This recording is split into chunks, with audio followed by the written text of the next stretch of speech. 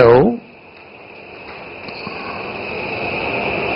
that is essentially the way in which all centripetal forces are generated. Now, we're not going to go into the detailed physics this evening, but my little equation then, I took that idea, and I took the well-known work by Hayrovska, who had shown that the radii of hydrogen were golden ratio all over the place.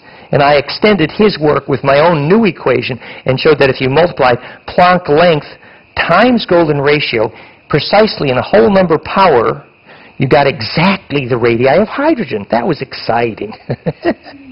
It's like, oh, hydrogen? Oh, we just built a model. I built the model for what is hydrogen 30 years ago, but I didn't know it was a model hydrogen at the time. Did you know that the x, y, and z value of every vertex in here, dodeca, ecosa, dodeca, ecosa, dodeca, ecosa, dodeca, the x, y, and z value of every vertex is a whole number multiple of golden ratio, infinitely. The distance to center is golden ratio, like hydrogen. That's the reason phase conjugation exists, the reason gravity exists, and the reason superconductivity exists, because you have zero resistance for passive charge through center. So,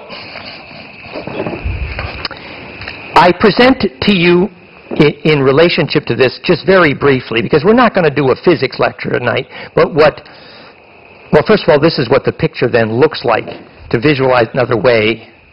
Remember, we're only discussing one picture this evening, and this is the same picture. Do you see how the golden ratio works? 0.6181, 1.618, 2.618. This is what's happening at the center. It's the same picture I've been showing you all night, just different visualizations of the same picture. So this is what Nassim did such great work on. He said if you took, and I really congratulate Nassim for this, if you take the frequency versus the radius of the universe, the big galactic plane, the local galaxy, the solar system, the atom, and Planck, or the Big Bang. So I'm taking simply the radius versus the frequency of everything important. And I'm plotting it. First of all, it all fits on a line. Ain't that cool? Radius versus frequency? Interesting, huh? Cool, right? So, but what he showed was, if you plot those, the universe, the galaxy, the solar system, the atom, and Planck, if you plot the frequency versus radius on one line, you get golden ratio, golden ratio, golden ratio, golden ratio, golden ratio, golden ratio. He noticed. And so he says that's the mechanism. Now, Nassim got one thing wrong. He says golden ratio is the result of gravity. He's wrong. It's the cause. But it's okay. We'll fight about that later. Essentially, we agree. So, lots of people are getting on board with this, which is sort of cool. And then we have Surfer Dude. In Australia, you have to talk about surfers. Martin, for example. And Surfer Dude, he made headlines for months because his unified field theory, which is based on this, it's called E8, which actually, if you look at it right, is a stellation of this.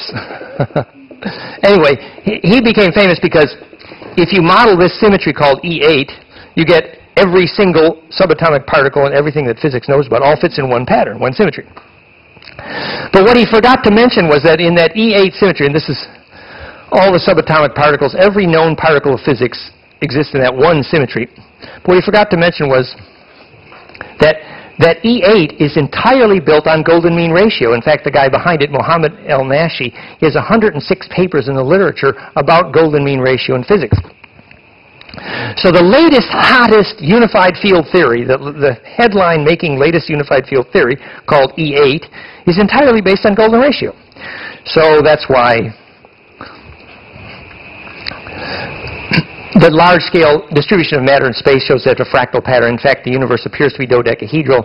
And so other scientists like El-Nashi says fractalization is the origin of gravity, and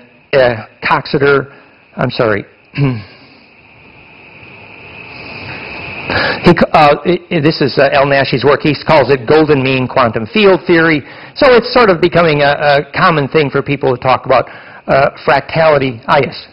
This is Andre Linde, the physicist, he says, suggests that the fractal nature of space may actually be the cause of gravity.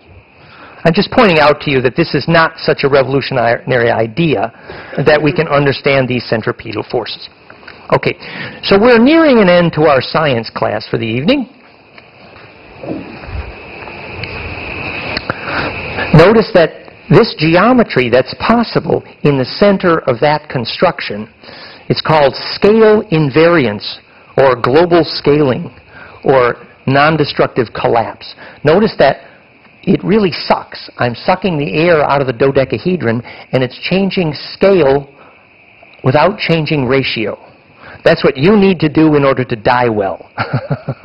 If you want to take your memories with you, I tell you, study that. You really got the key. Non-destructive compression.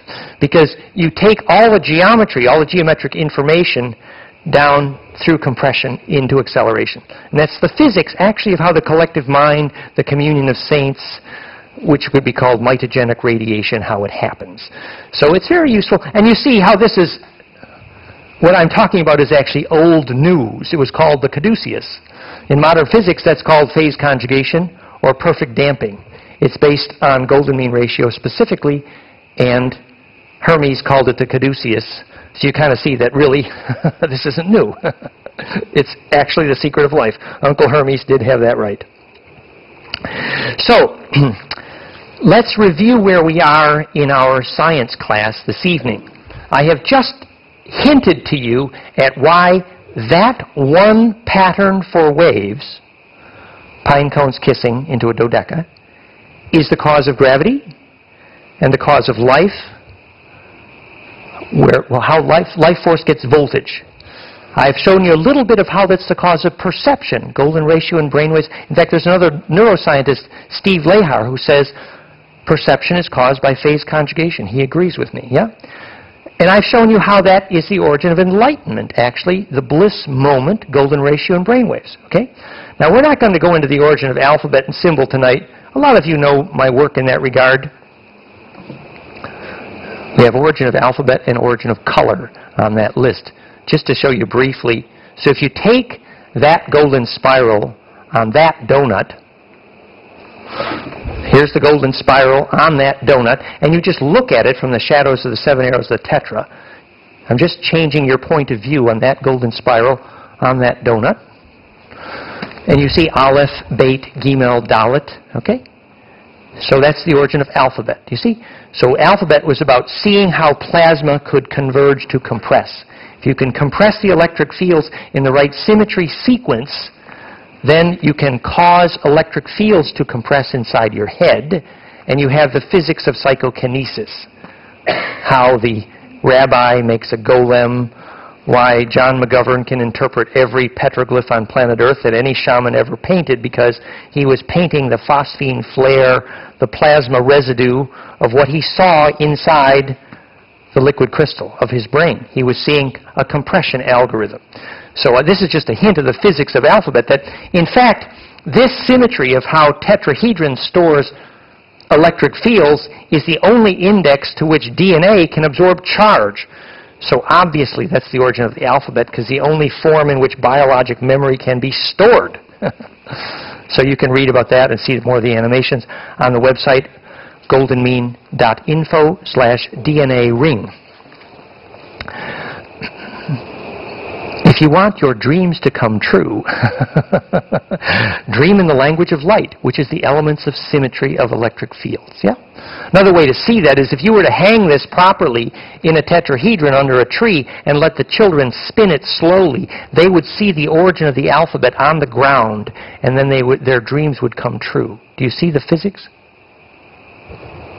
That's the only way children should learn alphabets. There should be no other way, truly. So finally, before we conclude this section, I did promise you to explain briefly why this is the physics of the reason color. I mean, rainbows exist.